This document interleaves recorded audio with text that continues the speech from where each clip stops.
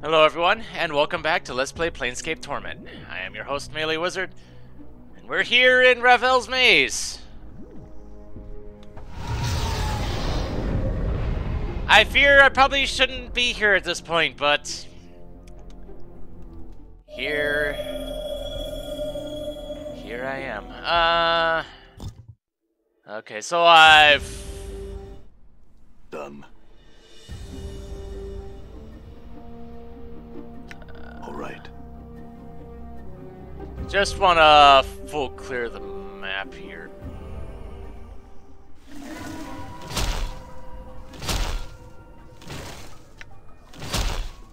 Damn.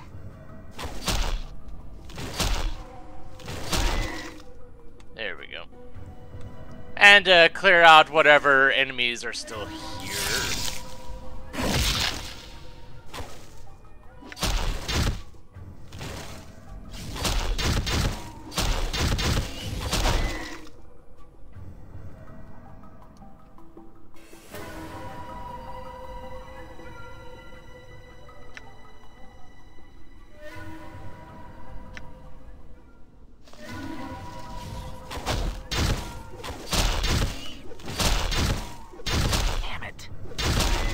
There we go.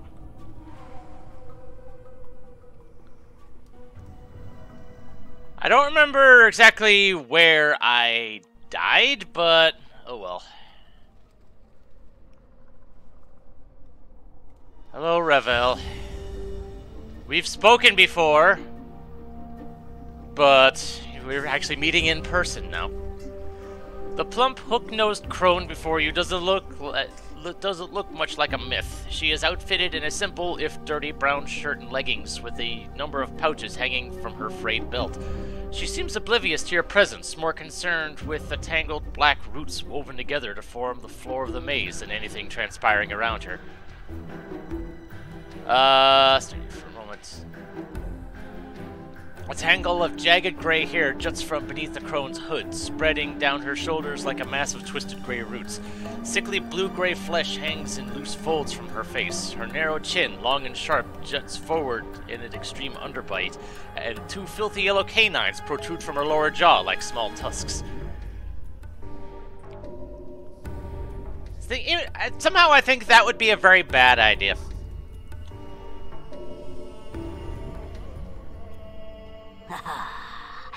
Visitors.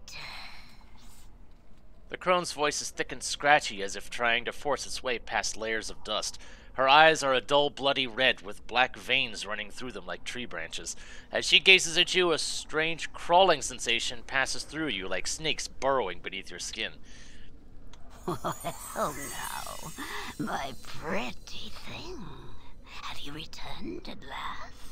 You were gone so long, I feared you forgot poor, lonely Ravel.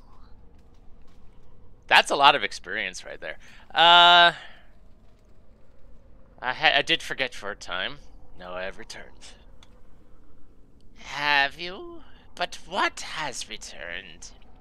She squints at you with her black veined eyes and hisses softly. Let Ravel see how you have fared in this life. She reaches out as if to caress you, and you suddenly notice her fingers are talons, each fingernail filthy and wickedly sharp. Her ragged talons trace their way across your skin, and in their wake you feel the same strange tingling sensation you felt when Ravel first looked at you. Her eyes dim somewhat, and her talons glide gently along the contours of your face, lingering on your scars. Ravel's finger withdraws, and she looks at you sadly. Oh, sad, sad, broken half-thing. All a pieces. She squints at you again. No longer the one Ravel knew, are you? Are you still a broken after all this sad, sad time? A body you possess, but a body of knowledge you do not? She points her ragged talon at your chest, at your scars. Many and such scars you have, all scrawled on your skin. Many tales does your skin tell. Your scars and tattoos shout to me. Here is a man in confrontation with the world. Ravel makes a crooning noise, not unlike a dying bird.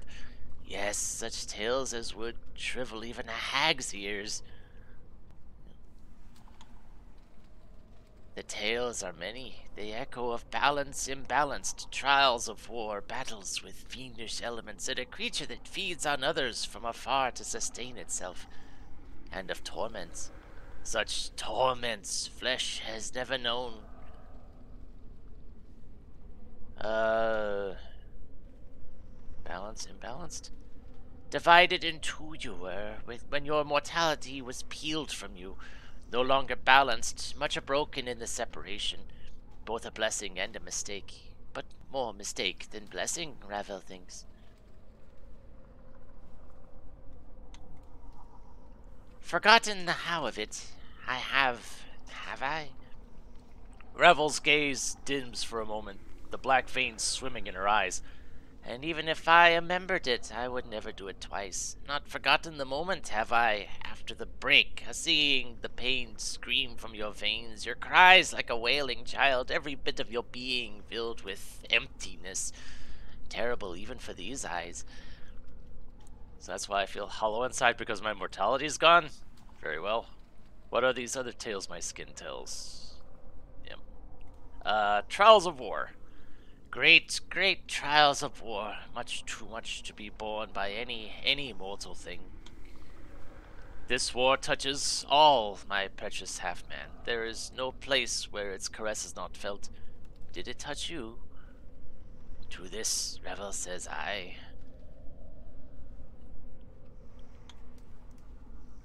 Battles with fiendish elements. Two fiends butt heads. Revel sniffs as if in contempt. Their tiny heads filled with ideas of how the planes should be, yet can never be, or the planes they would be no longer. Such foolishness. And a creature that feeds on others from afar. No base hungers do you feel, but far, far more terrible ones boil beneath your skin, and such a cost. I know not the nature nor the cause of these hungers, but heed this. Coming events cast their shadows before them, my precious half-man. There is no assaying of what these events will be, not even with Ravel's eyes. And these torments, what are these torments you speak of? Updated my journal. A lodestone pulls iron to it, and so do you, my precious half-man. But it is not iron, but tormented souls. As others suffer, they are drawn to you, and your path becomes theirs.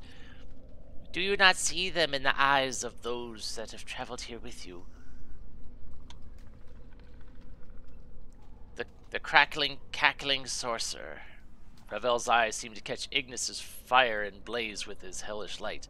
An ember of Ravel's once passion he carries, for he cares not what he does, but mayhap down inside in the lightless places he is tormented by what he once was afore the passions came upon him. Do my words burn true, O smoldering corpse? Fair enough. The chattering skull. Ravel doesn't bother to even look at Mort as if he is beneath her notice. Are the quips enough of a shield for what lies buried inside your brain box, Why speak truths when lies suffice?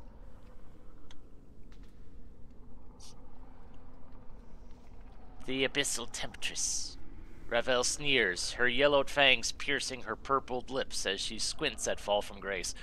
A skin so fair, lips so rich, eyes that might cause you to forget Ravel herself, and yet she suffers more than any other. When one turns on their nature, many are the torments that arise from such a betrayal. Ravel, Grace replies softly, almost cautiously. I have come to terms with You lie, succubus! Ravel's lips peel back in a snarl. You lie! Do not dare lie to me when your heart is a book to me. Every word you spit screams of your torment. Ravel gestures to Anna as if she is for sale upon an auction block. Look upon the feisty tiefling, such fiery hair and voice. Ravel smiles, baring her rows of yellowed teeth. Shall I speak of your torment, tiefling? Anna seems paralyzed, her eyes wide as Ravel turns her black-veined gaze to her. You can see her trembling, her heart beating fast. No, I shall not speak of it. Ravel's voice drops, almost in exhaustion, and the smile fades from her face. Grown tired of cruelties and torments Ravel has. The world is a jagged enough place. She turns to you, her bloody eyes dimmed, and she sighs. And my precious, precious half-man, for you, the greatest torment of all, life forevermore. Can it be life a cares for you as Ravel does? She gnashes her yellowed tusks with a horrid clacking noise. One so brave, so passionate, so terribly lost. Sad, sad. Ravel, why did you make me immortal? A puzzle of bone and skin were you always, intriguing and the most beloved of all who came to me, petitioning, requesting, pleading. Pleasing? Pleading for help. Ravel stares hard at you, her black-veined ember eyes narrowing. So hard to see you past the scars, to dig up the man who once was underneath. A shadow with substance, a seeking that which casts the light. I know you more, and no. Ravel pauses, her eyes dimming. No more than I know the nature of any man. Crossed paths have we, a man tainted with undeath, still feeling the pangs of separation, and an old withered crone, now all imprisoned. Seems it that we are meeting for the first time? No, not? Ravel seems confused for a moment, then shudders as if throwing off a weight. Not at all. An echo of a future meeting this is, or a past meeting, depending on which way time is facing. The now and then very similar. So tangled the now and then is, both mirrored in each other. Once and again you come afore me with a problem, to challenge me for a solution to an impossibility. Ravel hisses at you and her eyes blaze. Beautiful, ungrateful, beloved man. Ravel doesn't seem to have heard you. She still seems to be in the past, for her eyes dim as if looking far away. Such fire in your eyes, enough to stir a grey lady's heart. Passion to be free, but when freed, the fire in your eyes guttered out. With the separation, your life has shed all meaning, I fear. Ravel smiles with her yellowed fangs, then clicks them together as if laughing. Mayhap you should sit on your hind legs and limp your forepaws. Mayhap Ravel will give you another scrap of knowing.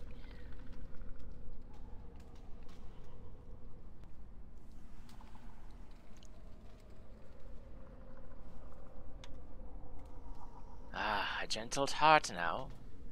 Ravel's black-veined eyes glint, and the corner of her mouth twists upwards like a snake. Has life softened you? Ah, but one can hope. Oh, more questions do you have? Ravel croons softly, but there is an edge to it as if she is reprimanding you. Tch, but you have already asked so many. Ravel's black-veined eyes take on a curious gleam. The time for my questions is now, half-man. Alright. Know this and know Ravel's law. If you do not answer my questions, no more of your questions will I answer, my precious man. Step lightly with the answers, or the asking shall tear you apart.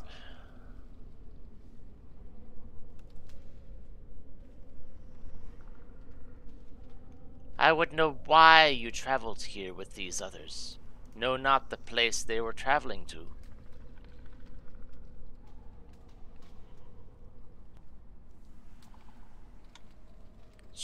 Chose? Ah, dangerous word, is it so? I didn't strong-arm them. Well, I mean, I guess Anna was told to join me by somebody else, but, you know, she's still here. You think the Burning Man cares any for choice? To burn or not to burn, those are his only choices, and in the end, only one choice always wins. For does fire have any desire but to burn? Thank you, Ignis. Skull, skull, skull. Ravel clicks her tongue after each word and her smile widens. Your expression is difficult to read without the skin wrapping, but I feel your fear from here. Coming here was not your choice. Well, I didn't have anything better to do except go to one of the ladies' mazes and meet one of the evilest creatures ever to set foot in Sigil, so I said, sure, why not? Be quiet? Mort clacks his teeth. Like the hells I will. You think we've listened to this crone rattle her bone box enough, and now she's got some pair of stones saying I haven't got any skin. So what if I don't? Obviously the fact she has skin has done wonders for her looks. Does she think I like being naked all the time? And another thing. The succubus.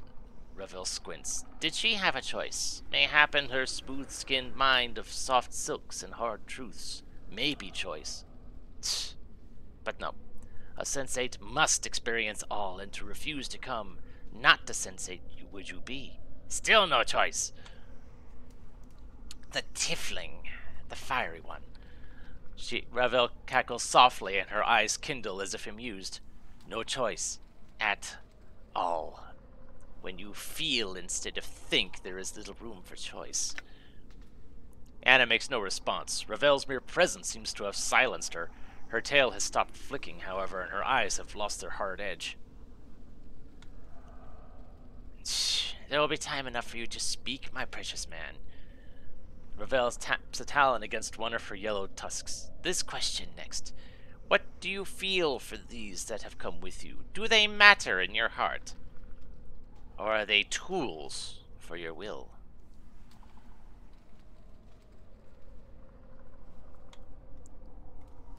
What of the skull? Ravel doesn't even bother to look at Mort. Surely he matters not to one such as you. Or does he?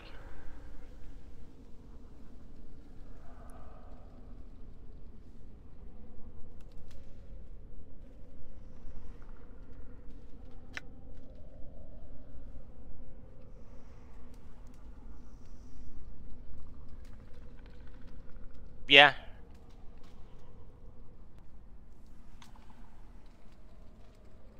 Curious, curious her. Ravel smiles. Quite the puzzle box you are shaping up to be. What else lurks in the dark places of your mind? Ah. Ravel's voice takes on a threatening weight, and she turns to fall from grace, her red eyes blazing. And here's the core of it, the abyssal temptress. Does she rise above the merely carnal to you, or is she something else in your eye? Grace says nothing. She seems to be studying Ravel intently. You are suddenly struck with the feeling Grace is sizing up Ravel for weaknesses. Ravel turns back to you, clacking her yellow tusks as if in anticipation. Speak, precious man, but have a care where your words fall.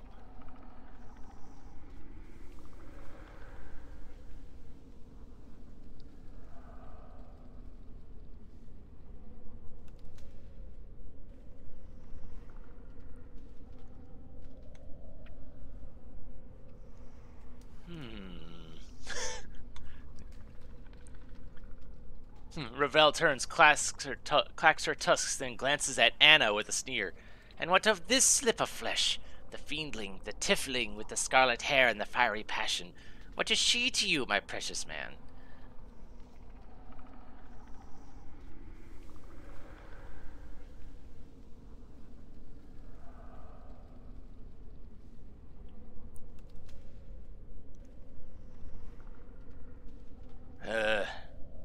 Hold on.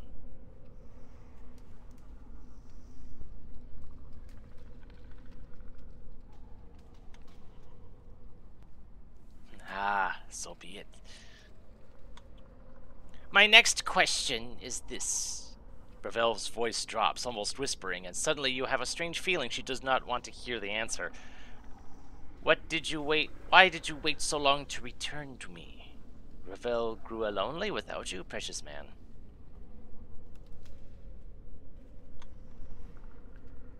Is the way so hard? Well, it was a process, for sure. A hint of a smile plays on the corners of her mouth. Then your visit is precious, and I give thanks. Ah, yes. The third and last of my questions is a simple one. Answer it. Then your questions to me may fly free, and Ravel shall cage them with answers. My final question to you is this. What can change the nature of a man? What can change the nature of a man? What can change the nature of a man?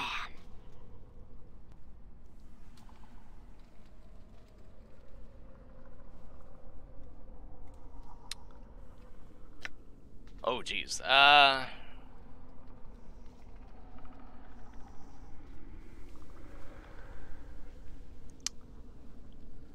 I'm gonna go with age here, because as you grow older, you learn more experiences, and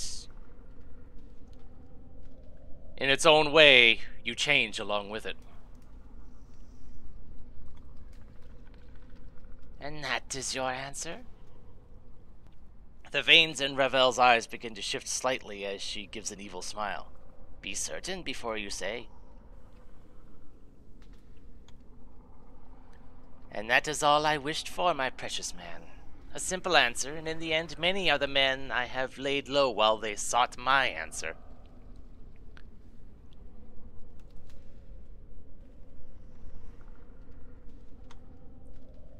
Countless times has the question been asked, and not once did the pathetic shells who came afore me answered with their answer, but always sought to creep inside my mind and find what I thought. Tss. There is no truth in that.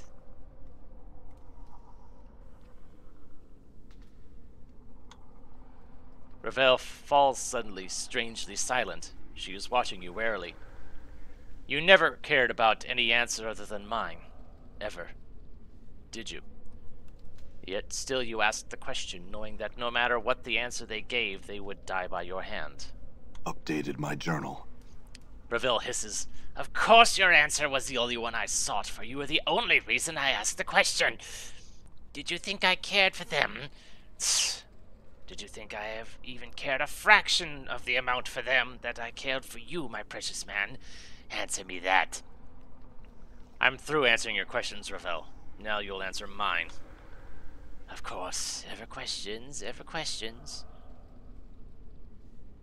Why did you make me immortal?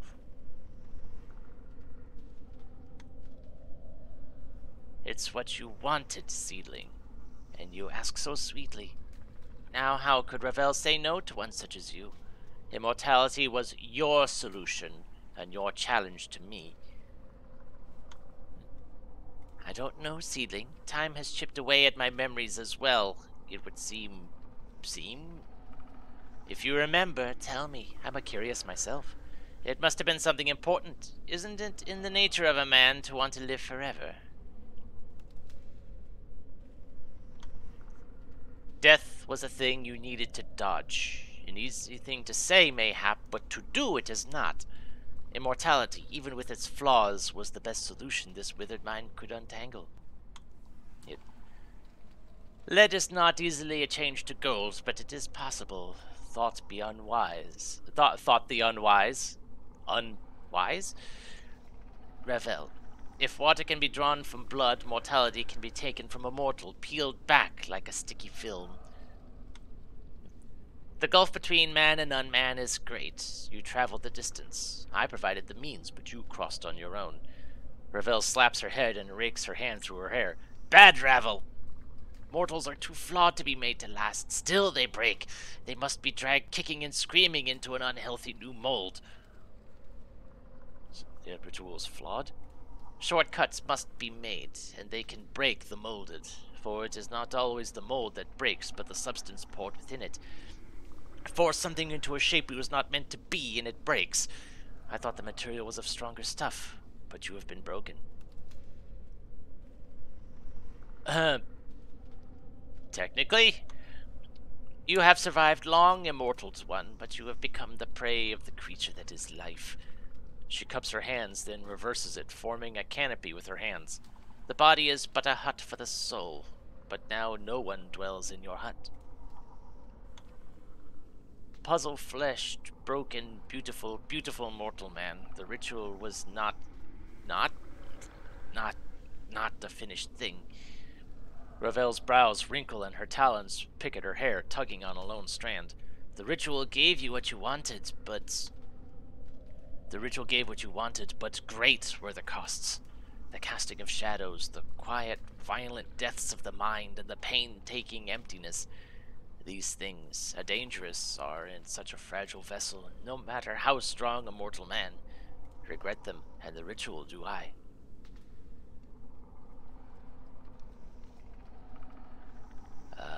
Casting of shadows? Ungrateful shades, but ungrateful without cause? The shades, they hate you, nameless one, for they are fathered by you, your children, once forsaken. They will never forgive. They will do everything they can to destroy the parent. Such is the way of children.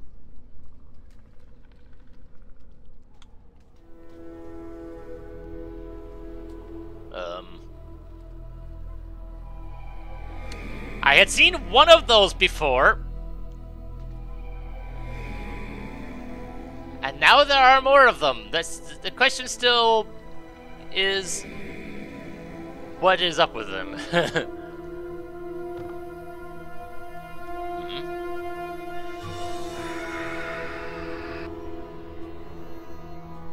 You cast shadows on existence, nameless one. With every death, a shadow arises, fresh from the fields of your flesh. They wander for a time, but always they return, looking to murder their parent. Such is the way of many offspring. Makes me wonder if I should be surprised I had only found one of those so far.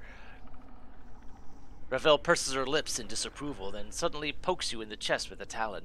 And thankless young men such as yourself. The ritual gave you what you... it's the quiet, violent death of the mind?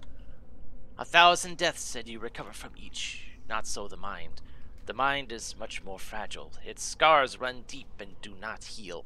The brain is encased in a hard bone shell, difficult to breach, but with no defense against that which eats at it from within. Pain-taking emptiness. You have a hole where your mortality once lay within your shell. She makes her hand into a fist and shakes it. Rattle, rattle goes off the hollow man, a baby's plaything with naught but a tiny stone that clatters and clacks in your frame. Updated my journal. Do you doubt, Ravel? Of course, it delivered on what was promised. Not long after the spell drew to a close, I killed you to see if it had worked. You struggled so, but I kept my grit tight and watched you die, your first of many deaths. Ravel clacks her teeth. Then was I learned in its flaws. Ego enwraps us like a prison. Forgot I did that it oftentimes serves as a shield. Ravel clicks her tongue. My pretty, pretty thing, there is much wisdom in and understanding in the truth that life is a preparation for the ultimate goal, death. Our life is a means by which we learn how to die. If we forget such things... Yes, unfortunate. Without the mortality to hold such memories tight, the shell of a body is... So he took my mortality from me. Is it still intact? Ravel seems surprised, then alarmed. Yes, yes, yes! Fear not for a broken mortality. If you are here talking to me, intact your mortality must be. Such a thing cannot not be destroyed as long as you exist. You are an anchor of your mortal soul. As long as you are intact, so shall it be. Made to last, are you? Ravel smiles and gives you a wheezing laugh. For life swallowed you and spit you out. It swallowed him, but I don't know if he came out of that end. Ravel, you took my mortality from you, and it has caused more harm than good. I would take it back now. You have had it over long, I think. Ah, you make a demand. Ravel's black-veined eyes sharpen and twist, taking a disturbing awareness, and she bares her yellow fangs. No, no, no. That, Ravel, I will not do. What is undone cannot be done.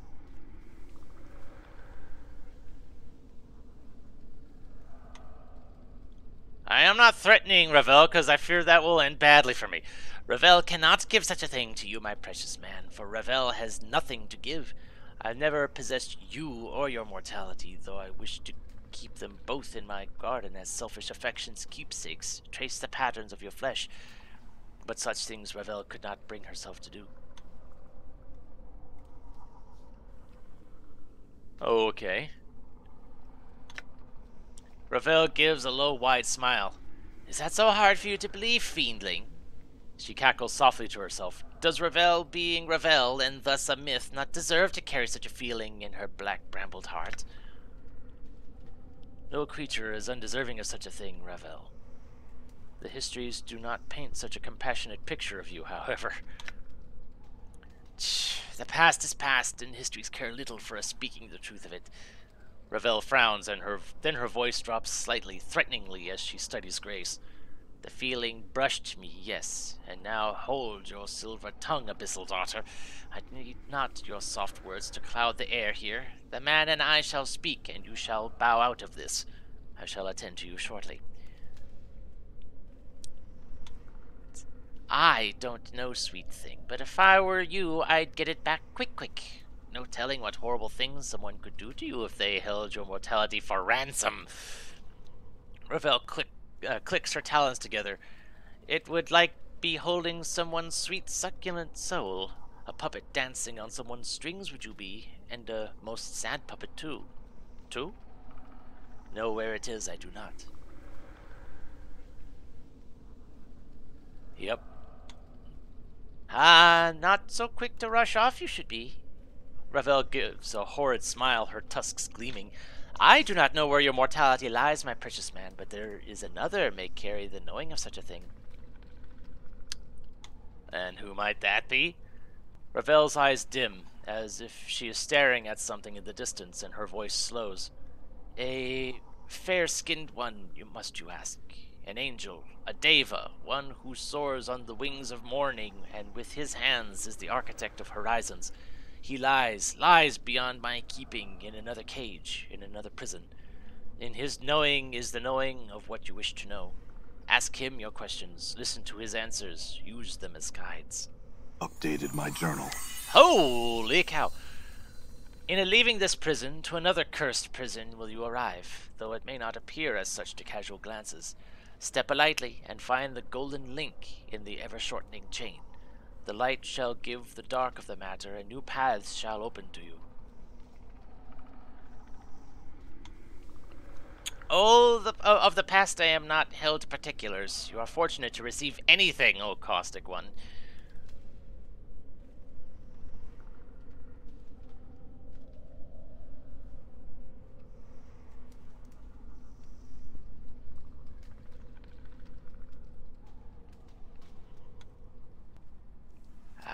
Ravel smiles, holding up one of her talons. And that is why you must keep each link safe. For if they are not smooth now, imagine what the chain will be like when more links shatter. Time and death are not as patient with others as they are with you.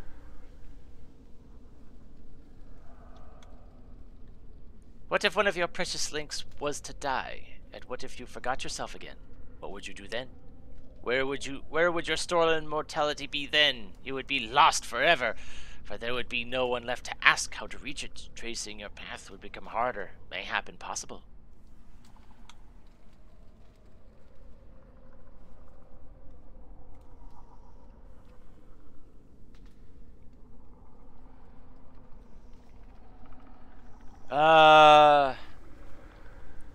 I can't even go into the menu right now.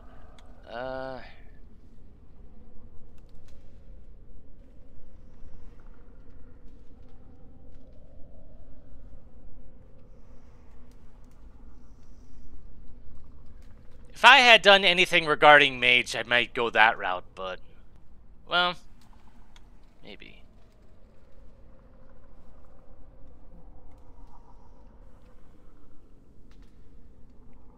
Nah.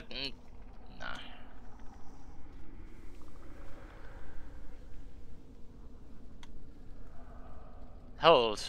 Ravel's voice drops to a low hiss, like that of a serpent. The most important question you have yet to ask, my precious man. Has it occurred to you yet? No. Ravel, do you know how to leave this beautiful garden of yours, must you ask? Ask this, will you? Go on, go on. I know the branchings of this place, the twistings and bendings and burrowings. Though there are no leaves here, one may take their leave when they wish it.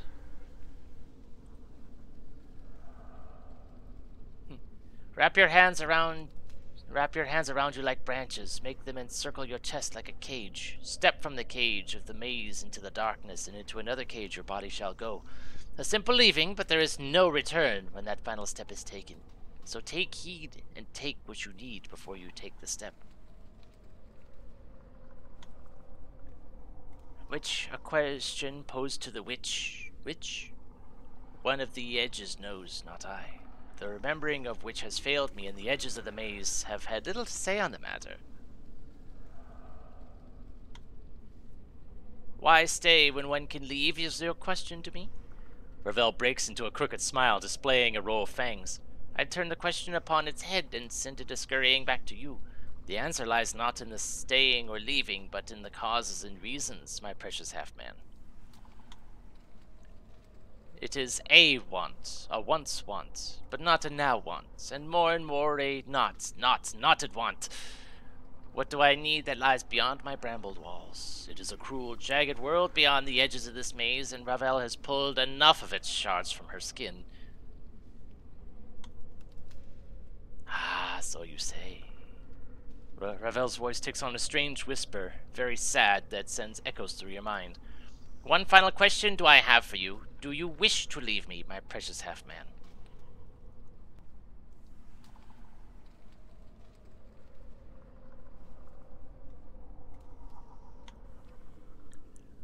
There is a terrible shimmering in the air around Ravel, and the sound of snapping twigs and cracking tree limbs, and the horrid sound of the trees bending and splintering. Ravel's lips peel back and her voice becomes shrill like a howling wind. What do you know of knowing, half-man?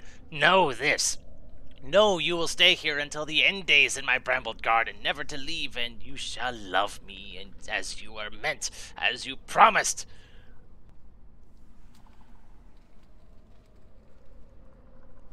I shall not let you leave. I have the power to keep you here, and I shall use it. My black barbed shall not allow you to travel beyond it while I live, my precious, precious man.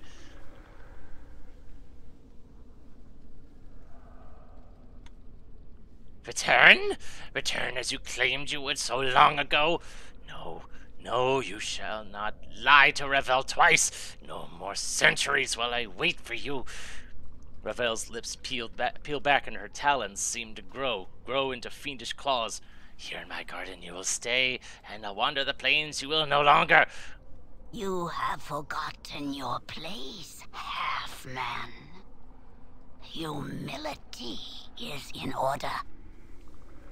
Updated my I feel journal. stronger.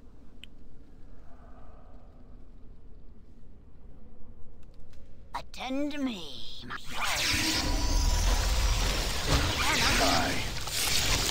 I'm hurt.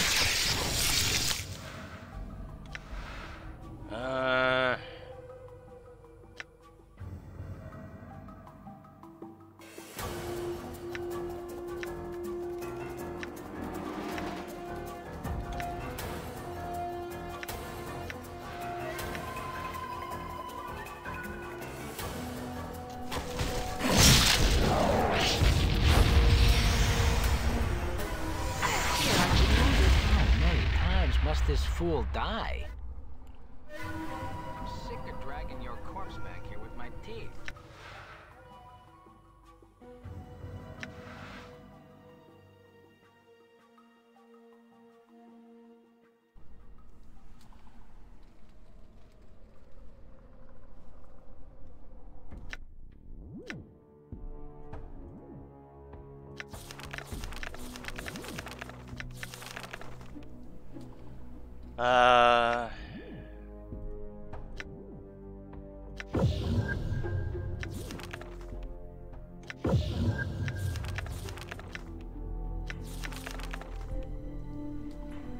Well then,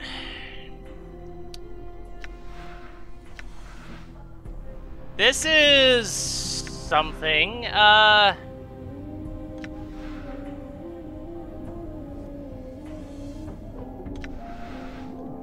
Well then. So I guess join me next time when I see if I can actually leave this place.